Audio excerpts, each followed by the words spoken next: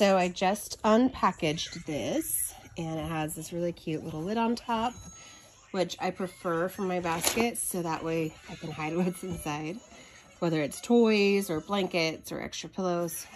I like how large this is, the way that it's sewn. You can see how well it was done.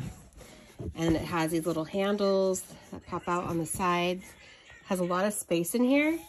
So since it arrived a little bit deformed, what I'm going to do is put pillows inside to push it out on this part, and that'll help it to get its correct shape.